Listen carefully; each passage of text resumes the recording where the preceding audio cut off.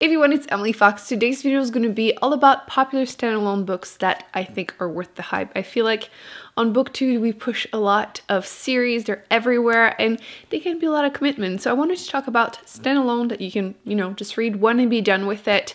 And these are the ones that are popular. I'm also going to be doing another video about underrated ones. This is my second time doing it, so I will be linking the past ones in the description box for you to check out. But yes, these are all books that I think are definitely worth the hype. If you've seen any Booktube video, literally ever, you've definitely heard of The 7 Husbands of Evelyn Hugo. I went into it completely blind, not knowing exactly what it was, but it's technically kind of historical fiction, kinda. You're following the story of this old Hollywood star who for the first time ever tells her life story through her 7 husbands. She also lets everyone know finally who her one true love was, and I really wasn't expecting this. I ended up really enjoying it, could not put it down. I even shed a tear, which I'm not a big crier, but this story definitely touched me a lot. I tried another book by the author, which I'll put it on the screen, I can't remember the title right now, but it wasn't as good as this one. I feel like this one is definitely the hard-hitting one. I think a lot of people would enjoy this. Even though if it's not normally your cup of tea, these kind of genres like historical romance, I would still give this one a shot. I absolutely loved it. I'm hoping this will become a movie because I would absolutely binge watch it too. And yes, if you were still hesitating, still not sure, definitely worth the hype. Definitely read it, make your mom read it, you will both love it. The next one is getting more and more popular. I feel like a couple years ago probably would have been in the underrated version, but the author, Haig, has been getting more and more hype, deservingly so.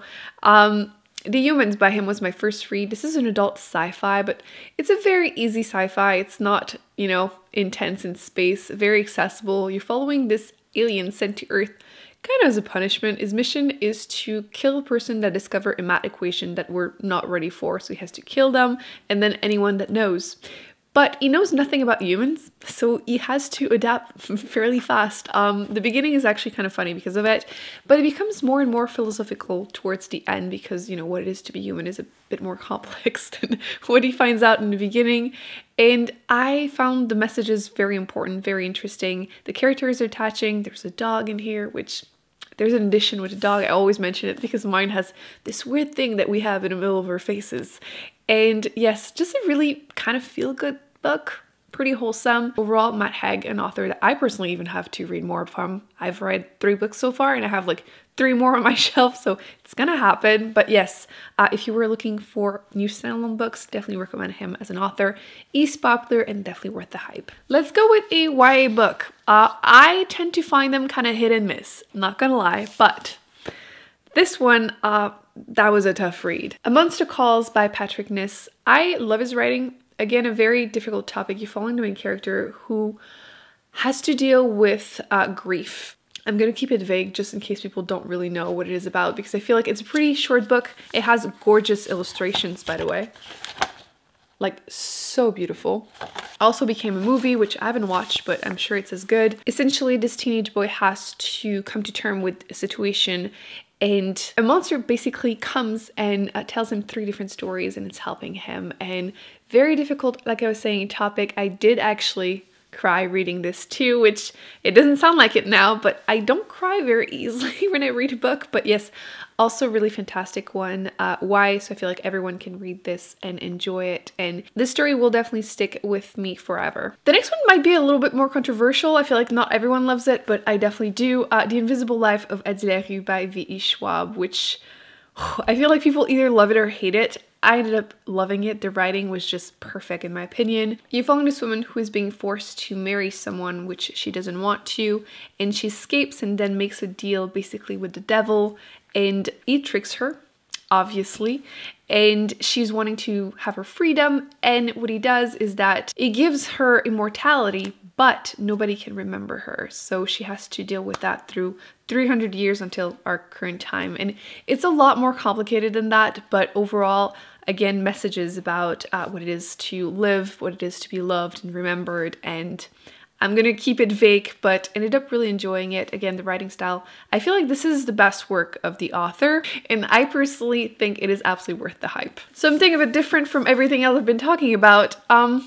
The 7.5 Deaths of Evelyn Hardcastle by Stuart Turton. You can see, depending on the edition that you have, the UK edition just says the 7 deaths and the US edition says the 7.5 deaths, probably because they didn't want people to mix it with this book. They both came out the same year. It was all over the place. I personally ended up enjoying both of them. This one, it's 100% due to the premise. I'm someone, if you have a really good premise, I will read the book and I'll kind of excuse some stuff as long as the premise is really interesting and just push through and finish it. In this case, it's kind of complicated, but it's kind of a murder mystery with a sci-fi twist to it. You're following this main character and you're really thrown into the story, so definitely give yourself like a first 100 pages to figure out what's going on. But they are also thrown into the story and they end up in this big house where there's a bunch of guests and you don't really know what happens, but Evelyn Hardcastle dies every night at 11 midnight, something like that, and the main character has to figure out who did it, what's going on, what happened, but every day they wake up in a different body. For like 8 different days they have to try and figure out what happened. The twist is that they don't know who their other bodies are, so they don't know who's trying to help them and who's against them, and it's very complicated. So you can imagine how difficult it is for them to piece things together. And I really enjoyed it. There are definitely a few trigger warnings, so definitely look those up. But I ended up being very, very intrigued. It is a debut author, so their first work, so there are a few weaknesses, including the ending. To be fair, I think it's a very difficult book to end, but I overall very much enjoyed it. Definitely think it is worth the hype. Might not be for everyone, but if you are intrigued, definitely pick it up. And it's one book, it's a standalone. The next book I feel like is pretty underrated on Booktube, but it does have over 100,000 reviews on Goodreads, so I'm including it in this version to make you read it. I just did, and wow.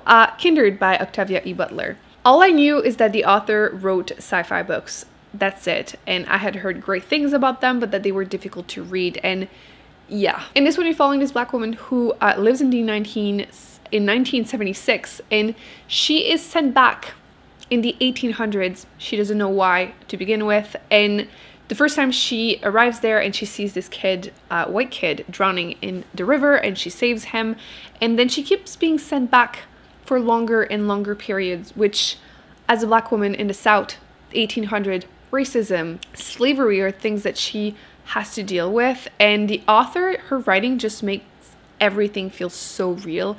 Definitely a lot of trigger warnings, definitely some really tough scenes to read that they're just really hard hitting. So even though the book is really, really hard to read, the characters being feeling really realistic, and the mix of kind of historical fiction, slavery topic with sci-fi makes it really, really interesting and definitely something to check out, because again, I feel like I don't really hear a lot of people talk about it on Booktube, but it's not an unknown book, so I'm promoting it here. Definitely pick it up if you were intrigued, because it's definitely worth the hype. It will definitely stick with me forever. Last but not least for this video, The Long Walk by Stephen King. Technically it was written under a pen name, Richard Bachman.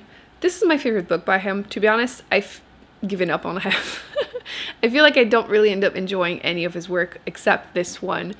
I feel like it's the one that made me feel the most. You're following a character who for some reason decides to participate into the long walk. 100 teenage boys just walk until there's only one last one standing, and he gets to choose one wish and wish for whatever they want. So whenever I say one last one standing, I truly mean it. Essentially, if you're not following the pace and you get, a few warnings, and if you don't keep up, you're shot in front of everyone. I have never felt as exhausted as whenever I was reading this book. Your legs will literally hurt reading this. It's a fairly quick read. My edition is pretty small, so it's like almost 400 pages, but it's a quick read and you won't be able to put down. Very traumatizing.